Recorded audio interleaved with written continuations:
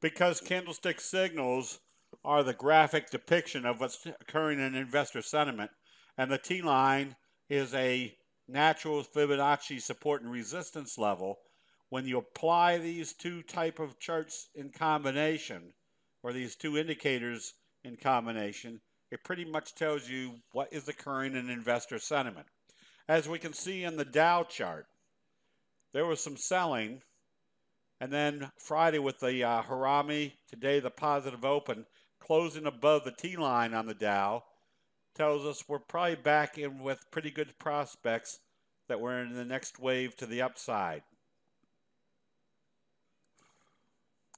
The same scenario can be applied to the NASDAQ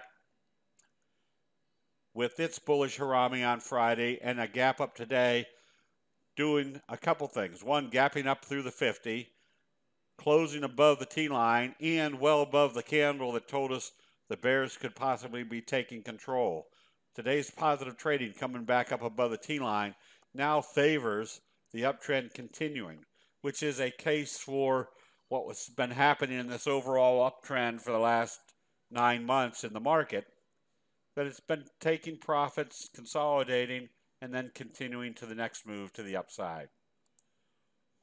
Knowing that there's been a J-hook pattern created in the market, you can identify individual stocks that might be replicating that same pattern, such as Under Armour, coming up, pulling back, now doing a J-hook type pattern, given the prospects of some good strong upside now that it's back up above the T-line. And another benefit of knowing what the pattern result should be, such as our recommendation on Hertz recently, was based upon a J-hook pattern setting up coming off your Morningstar signal. Notice what the trajectory of the J-hook pattern has been on the Hertz stock price, even with the markets trading off substantially over the past few days of trading before this next uptick. The J-hook pattern was continuing to work in stocks like Hertz, basically because the patterns themselves are the creation of investor sentiment that probably has something more to do with what's going on in an individual stock price versus what's going on in the overall market.